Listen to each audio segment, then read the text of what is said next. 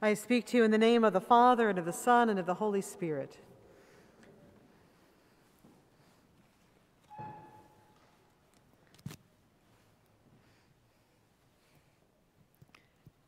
Discombobulation, recombobulation, choir and acolytes shifting. All right, so hello. It is wonderful to see you all, and I give you greetings from the Bi-Diocesan Convention that we just attended this weekend in Lansing. We had the Diocesan Convention for the Diocese of Western Michigan and the Diocese of Eastern Michigan all put together in Lansing. And as they kept saying during the whole convention, this was our second convention as a joint convention, but it really felt like the first, because the first one that we did last year was online only. And so it was Debbie and Carla, and I think Deacon Wendy, you were, where did you go, Deacon Wendy? Oh, there you are. It's like, where's Waldo? But in green. Yeah, I can't remember if you were with us also. Were you there? Ah, yes. So it was all virtual and in the parish hall, so it didn't feel like we were really together, even though we were all together as two dioceses combining together to do some of the work of the church. So this Friday and Saturday, we were in Lansing, and we were actually there in person. With masks, and we had to have our vaccination card or a COVID test. I mean, there was a whole process to get in to be as safe as possible, because as we know, COVID is not quite done with us yet. But it was a joy to be together with everyone, and I send you greetings from that convention, from both dioceses, and also from our newly elected Bishop Provisional, Bishop Prince Singh, who is now our Bishop Provisional elect. He hasn't been installed yet, but we'll get to that later. But it's always funny when we get together in groups like this, because you get to see how other people do things, even in your own tradition. Because we think of the Episcopal Church as being really consistent, right? We have the Book of Common Prayer, not common like low and unfancy, but common like we have it in common. And we have the 1982 hymnal, and we all know our favorite hymns. And I mean, some of this stuff, you know, of course, now I have a tablet with our bulletins online, so I don't have the written out music, but you know, I can sing alto along because I know a lot of these hymns from a long, long time ago, right? But then you get into a room with a bunch of other people from your tradition, and you find out that we still don't do everything the same way. I don't need to find a Presbyterian or a Roman Catholic to find diversity within Christianity. There's plenty of that already in my own denomination. It was very funny being in our worship services and finding out who bows at the name of the Father, the Son, and the Holy Spirit like me, and who doesn't. Or who's used to actually reading along in the bulletin to make sure that we don't say a word wrong here or there. And sometimes you can find that when you go outside of your denomination as well. Whoever has been caught out at a Roman Catholic wedding at the end of the Lord's Prayer. Because we have, you know, lead us not into temptation, but deliver us from evil, and then nobody else says, for thine is the kingdom and the power and the glory forever and ever, amen. And then you kind of shrink a little bit because you did it wrong. Well, all of these differences are really not important differences, but we tend to kind of hang our hat on it. We tend to say, well, this is how I'm unique or special, or God forbid, this is how I'm better. And we're kind of landing in a situation like that in our gospel reading today as well. We hear this scribe show up and ask Jesus a question. Now, this introduction of the scribe is a little different than other situations where scribes come and ask Jesus stuff. In this case, what's prompting the scribe is not a desire to show off or put Jesus down. What is actually pulling him into this conversation is a different sort of problem. We see one of the scribes came near and heard the Sadducees disputing with one another. And seeing that Jesus answered them well, he asked, and he goes on, well, what was happening right before then was the Sadducees had showed up and they were trying to quiz Jesus. And they were quizzing him with these really involved, confusing questions. Specifically, this event was the hypothetical of a woman who was married to a man, and then that man died, leaving her childless. And by the Jewish tradition and law of that day, she would become the wife of his brother.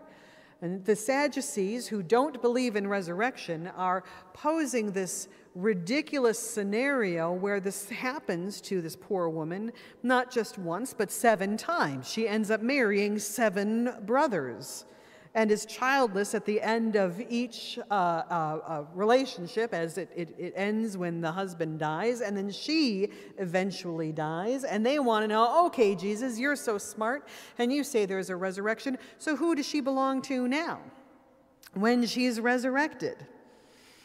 And Jesus says, you have no clue how resurrection works. Your question is showing how ridiculous you are.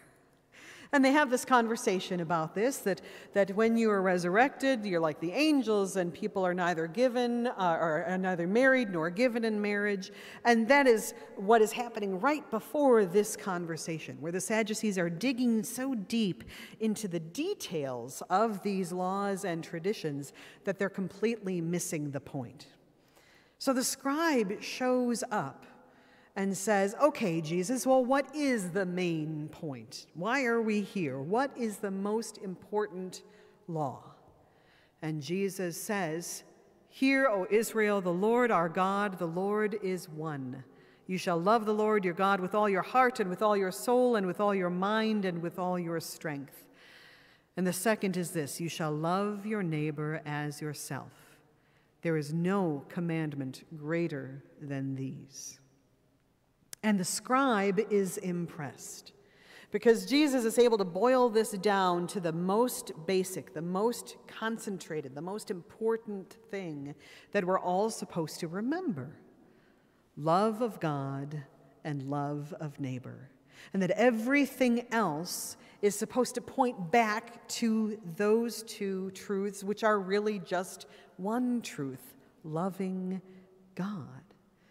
And we find that so important as Episcopalians that if you're in the Rite One service, like we did at 8 o'clock, we pray that or read that every Sunday.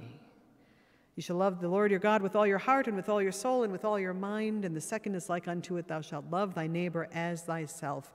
On these two hang all the law and the prophets. That's so important that we pray that every Sunday. And the rest of it is window dressing.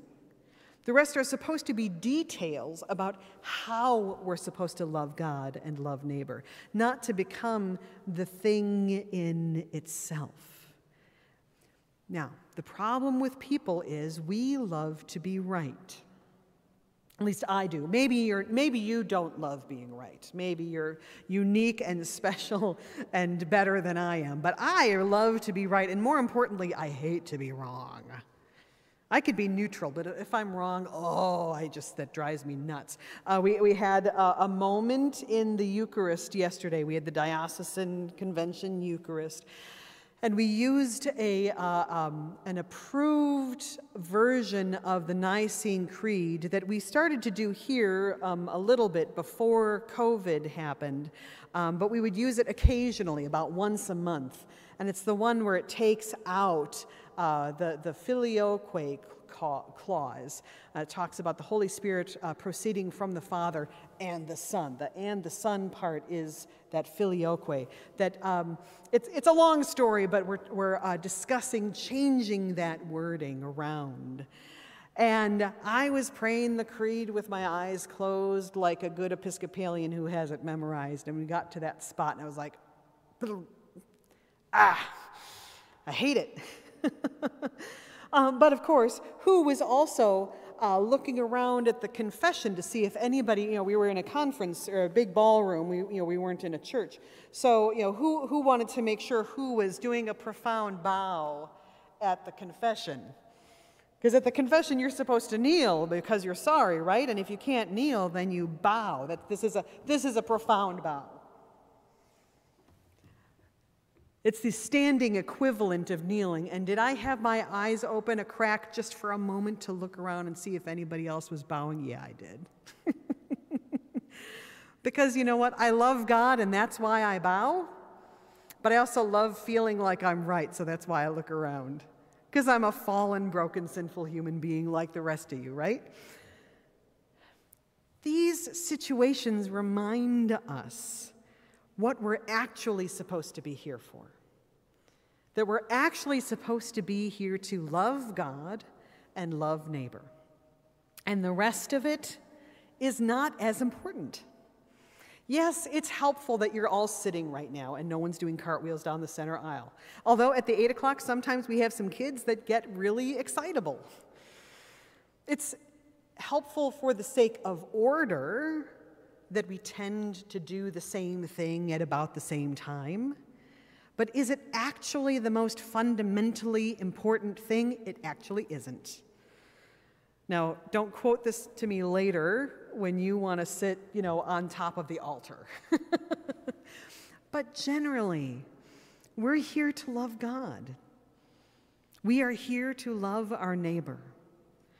And when we get tied up in the details of the how so much that we become unloving, we're completely missing the point.